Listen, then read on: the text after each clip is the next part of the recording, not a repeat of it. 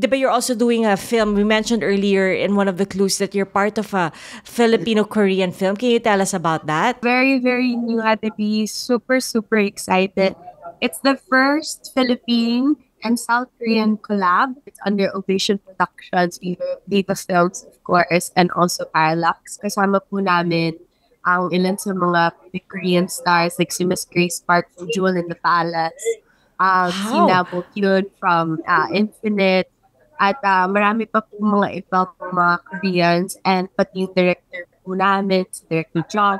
And we're very, very excited because it's also super action-packed. So very, very strict po sila sa mga pwedeng sabihin. So, yun lang. It's Oh. called The Guardian and it's going to be released worldwide very next. And actually, nag-audition na rin po talaga ako for that role. Kinakabahan niya po ako. Oh. Sabi ko, hala, tagal ko na po hindi nag-audition. And yun, it's a nice experience. Very, very hard because of the language barrier. Pero kapag nandyan po yung translator namin, mas napapadali po. Pero syempre dahil marami po sila yung translator, umiikot po lagi. So minsan, wala po kaming translator, nag-hand signals lang po kami.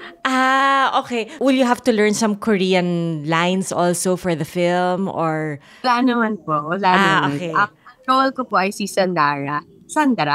At siya po ay gusto niyo po maging isang K-pop idol and umikot din po yung kwento sa pagmamahal din ng pamilya sa isang mother and son na merong really, really strong relationship together.